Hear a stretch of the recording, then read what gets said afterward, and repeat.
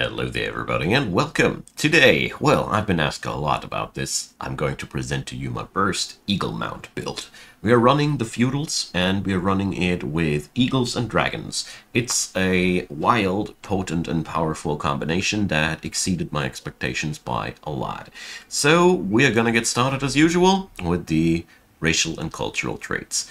As you pretty much already expected, we're running Eagle Mounts. These really don't tell you much about what they do until you play them. The big deal about them is that your units gain flying, and they gain a stupidly enhanced vision range. That is the main deal. On the battlefield, they gain all the advantages of flying as well, which is a massive boost in mobility. You have a really huge advantage with that, but I'm going to talk about that more later. The other trait I went for was Hardy, for a bigger battlefield advantage. Elusive would be also pretty good, or the other one that increases your vision range even further. All good and solid choices. I went for the Hardy trait because this build is meant to be robust as heck.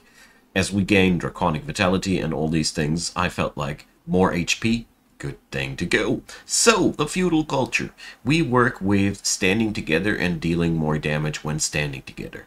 I went for Prolific Swarmers, very exchangeable trait here. I like it because it reduces the upkeep of our units and it makes our cities grow faster. Pretty good stuff for the Feudal Culture, but I do see a lot of other options. Among these, you could go for the enhanced summoning thing, or the runesmiths, or whatever rocks your boat.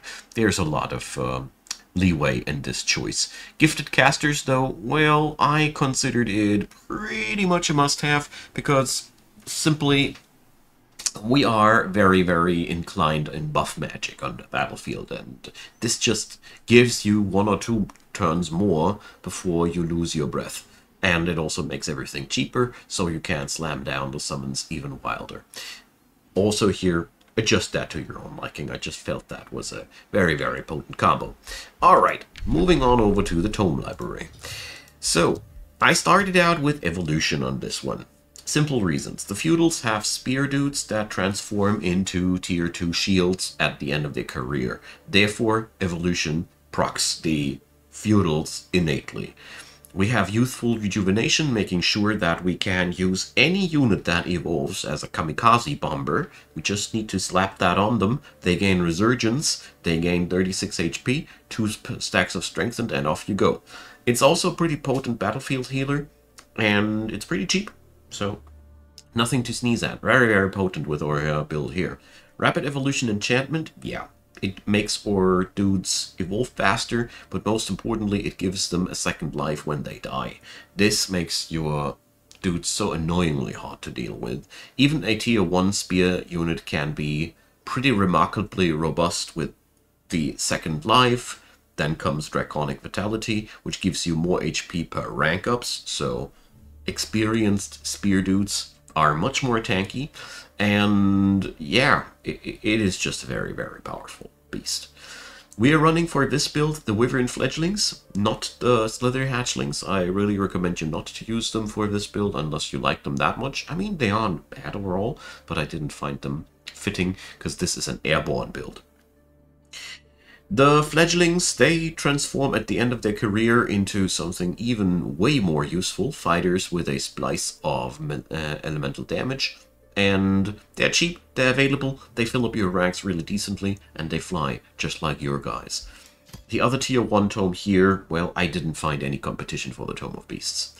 Wild Speakers provide us with battlefield summons and boost up our animal friends that we're going to need for triggering the animal kinship. But animal kinships go so well because we're doing eagle cavalry and wyverns. So there is a synergy between these. The animals and the cavalry boost each other, and you will really notice how hard your tier 2 shields can slap with that combination alone. But Marcus Prey comes in if we have a very tanky opponent. Really useful spell, dirty cheap, softens up the enemy's defenses like crazy. Call of the Wild allows you to boost up the battle stats of your cavalries and animals by a lot, And yeah, there's also the summon wild animal thing. I wouldn't recommend it here as much as we are very picky, so you can't skip that with that build here. I recommend picking up Pack Leader as it directly upgrades your cavalry and your animals by a substantial amount. So, moving over to the tier 2, yeah, Glades. Come on, we cannot skip over Glades, it's just too good. The Glade Runners are a direct upgrade to our tier 1 archers, which are really the worst in our roster until that point. We still don't have unit enchantments that grant us any specific bonuses for the archers, but we don't need to, because we have stand together bonuses. A tier 3 archer has a really decent base damage, and they profit from all the cavalry bonuses that we rack up. So instead of enchanting their weapons, we're boosting and buffing them. That's how we make our Blade Runners hit like a truck. Now, Entwine Protectors, I would actually skip them in this build because we have the Eagle Cavalry. They are just tier 2 our cavalry, but our shields, our cultural shields, but they are, well, the point is if your entire band of flies have a really big advantage on map movement. That's why I wouldn't pick up these. You are well off with what you got, because as soon as you have Aspect of the Root, your dudes can even heal themselves on the battlefield. Your small tier 1s and your defenders. So you have a really, really good thing going on there. Leaf Skin, yeah, pick it up. It's a really nice thing for 250 mana plus 1 magical resistance for the entire species. Yes, please. Create Forest, well, you can now pick it up if you want to power play the Forest Warden traits, but I wouldn't recommend it. It is, if you like to do it, but it's not a necessity. Tome of Revelry is the other one we're going to pick up, because it's too synergistic with our entire strategy. First off, Blood Fury weapons is that one unit weapon enchantment that fits so darned well into our entire roster. It still doesn't buff up our archers, but our entire melee roster gains moral, damage, and yeah, just nice to have. Revels of Carnage allows you to evolve your units faster, and that is going to be very important throughout the game, especially in the later stages of the game. The Scald is an amazing supporter, providing nice debuffs on his basic attacks, nice buffs in terms of damage. We need that so desperately. And he's also providing some regeneration and a lasting moral buff. Really good stuff. And I'd even go as far that they pretty much replace your bannermen. I still would have 1 or 2 bannermen in my composition still. Revel is hard, yeah, more moral, more crits, good stuff. And Revels of Blood, yeah, sure. I mean, I really don't think that the spell is worth the time to research it, but if you have it, it's useful. Yeah, and if you can pick it up into your support roster, Revel's Triumph is absolutely worth the skill point, because 20% more damage are just really something you'll feel. Now, tier 3, it's up to you whether you run now directly for Dragons or Vigor. Both are absolutely viable choices. Personally, I'd recommend the Dragon's Tome first, because you want the young dragons as quick as you can, because that allows you to evolve them faster. After all, they turn into tier 5 units, so each one of them is an investment into the future. Therefore, research them as fast as you can and foster them well. Due to the fact that we can't speed up the experience gain so darn good with this build, this is not that much of a big deal. So, other spells in this book. Sadly, Flamer Focus is an absolute miss for this build. Unless you gain a external source for battle mages, you won't be using that at all. As good as the skill is, this build just doesn't vibe with it. We gain Purifying Flame, which is amazing. It's a super good healing spell, a little bit costly on the mana side, but that's because it's a 1 hex burst heal plus status cleanse. Big stuff. Big stuff. Draconian Transformation is really good stuff. We are turning into dragons. That means our units all grow more vicious once they drop 60% or lower. You really notice this. 30% more damage hidden behind a being wounded threshold is amazing, especially since our troops all start regenerating from that point on. This transformation is huge. massive. It is a real game changer for your entire front line. Yeah. On top of that, we gain the Wyvern Eyrie, which allows us to recruit the Wyverns. So we are not longer relying on fostering them up via leveling. We can then just pick them out up in our cities. And most importantly, it is a research post. Your build with the feudals in general, I have the issue that I always struggle a bit with knowledge generation. This boosts up your mid-game knowledge production pretty decently, and more draft always comes in nicely. If all fails, you can pick up the firebombs at least on your heroes, if they have battle magic, that is. The other tier 3 tome I'd strongly recommend, to no big surprise, Tome of Vigor. We gain so many good things there. Empowered Beasts makes your wyverns grow really into bigger proportions. You can always fill up your army with greater animals if you don't want to go with the entire airborne shtick. It's absolutely viable to go this way too. Super growth is just, the icing on the cake of your tankiness gameplay. It is just really obnoxious at that point how stupidly hard your dudes get to kill with all these things. Yeah, Totem the Wild, more summons. Who doesn't like that? And Unleash Beast, Berserking Cavalries. Juicy. Don't miss out on the Animal Handler, giving your entire units a big power-up in terms of magic resistance and making them control immune. Now, tier 4. So here we have a couple of options. Stormborn Tome, if you have it available, is not so much of a big choice unless you are very close to the oceans. Then it is very potent. This book is just amazing in terms of providing bonuses for oceans. Tome of Paradise is good, but not as good as it is usually, as we can't use Gaia's Chosen. We have already the Draconic transformation going on, so we can't have both. Exhilarating Pollen is nevertheless amazing, and the other spells here in the book make you even more hard to kill. But I personally would say you can absolutely go for Nature's Wrath here on that build, or, and that's the interesting part, since we have enough Chaos Affinity racked up, we can also go and backtrack into Chaos, into Devastation. I can't overemphasize how stupidly powerful Tome of Devastation is for this build. Your units will gain crits, your enemies will explode, your supporters all of a sudden deal damage and are useful in fortification situations. They can blast enemies out of their defense modes. The Warhounds are useful since we are animal synergistic. The Warbreed is cool since he is also, well, I don't think he comes with an eagle mount, but he's part of our species, so it's a really strong shock unit that you can pick up. Really good stuff. Really good stuff. I'll leave it up to you where you go in the higher tiers. This build is pretty complete once it has its dragons, and you keep a lot of flexibility in terms of backtracking wherever you want. You could also backtrack into a Tome of Faith, which is absolutely powerful. You would gain Chaplains and Staves of Mending, powering up your support gameplay massively.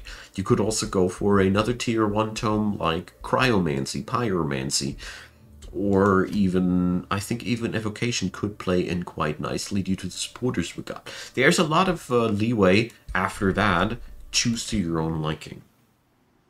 Strategy-wise, well, early on, you want to get out as many peasant pikemen as possible, and a handful of archers are a necessary evil. I'd say in your first 3 banners of 6, you should have 3 or 4 archers, but these will get replaced at some point eventually with the Glade Runners. This build does require its tier 2 Town Hall fast. You want those bannermen. They are really useful, as they, for one, provide you with an AoE boost of your defenses if necessary, an AoE point-blank heal with a moral boost, and they can prime enemies to suffer harder. The Sundered Defense trait on these guys is a hidden superstar in the roster. We don't have many amplifications on our damage, therefore you can do yourself a big favor in putting the bannermen first by either letting them buff So you can do that, or you let them attack first, and then you get on with the rest of your turn. The wild speakers, pick them up as fast as you can once you have the beast tome. You have, with that, disposable units available. You have the ability to boost up the animal units that you get, especially vicious for your wyverns. And yeah, that's pretty much that point. You also, with this build, exclusively want to rush the tier 3 town hall faster than other people. It's pretty much worth it to save up the money to do this, because your knights are just so gosh darn powerful. The thing is, these guys are flying, and with eagles you have the capability to just fly over everything, your own units, obstacles, whatever you want. That means these guys can reach whatever they please, and that is just so outright powerful. And the other point is, they are inspiring killers, so that means giving these guys the killing blow is extremely beneficial for your army, as your moral will grow, and therefore you want these guys. These are really, really important for your build, and therefore it's absolutely worth rushing the tier 3 town hall. Apart from that, well, you want many cities. Since we are feudal, we want them as fast as we can. And we want to expand as fast as we can. As you see here, I think I did a pretty decent job for a turn 50. And after that, it is really, really important to note you can clear out whatever you want on the map quite decently easy.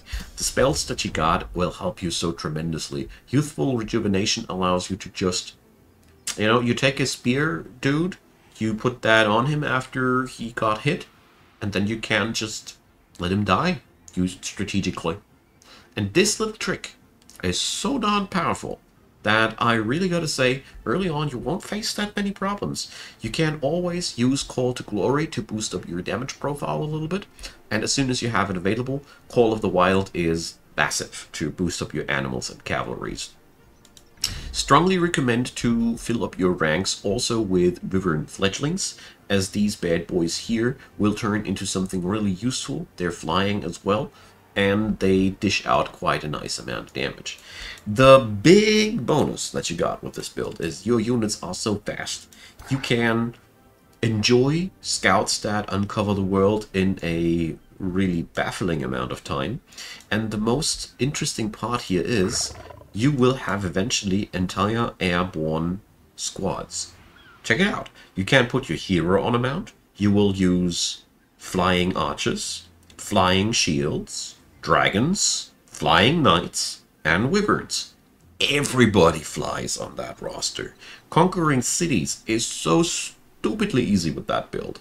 You can always reposition yourself the way that you want it, and the moment you touch this build and put it onto the battlefield, you will notice for yourself what an insane advantage that is. Your people are fast and have the freedom of position themselves where they want to. That is the reason why this mount is so gosh darn costly, because it has a lot of hidden power. The 40 movement points means that everybody in your army will have the mobility of a skirmisher. Even better than a skirmisher, because we are ignoring all of the obstacles. Town walls don't care. Any form of walls and rocks don't care. You will realize how much of an advantage that is after a while. So I must say this build comes off super powerful due to the fact that you are hard to kill. I did beat this lovely barbarian lady here with her build in the point where I only had the tier 1 tomes down on hard difficulty. It wasn't even hard. I only lost 2 units in a 18 on 18 battle, so 3 banners versus 3 banners. You can conserve your units so darn good with the fact that everything has resurgence, and also never be too sad if you ever lose one of these defenders. They are the martyrs of your build. It is always okay if they have to die for somebody more valuable to stay alive, namely your knights, your glade runners, your supporters, whatever. You can get these guys not only trained back up easily if you want to go for the peasant pikeman way, you also can just hire them directly. They are not really costly. That's the best part. You can either go for a dirty cheap peasant pikeman and train him all the way up to a defender, or you bite the bullet and take the immensely high costs of 100 gold to train yourself a new one. So these guys are your throwaway units in your roster. That is really, really important to stress out. Apart from that, well, you won't win quickly. You will notice that your damage on your units is on average not that high. It is insanely important that at all points you try to utilize Stand Together for that 20% damage bonus. It is very important that your heroes will be skilled up for support. Picking up Pack Leader and Feudal Ruler, all those little 10% bonuses, that does matter a lot. Shepherd is also really good for this build. And last but not least, of course, this build can do the little trick of getting somebody with the experienced leader trait into the backwater provinces of yours, give them a squad of people that you just want to train, and wait how they passively generate XP.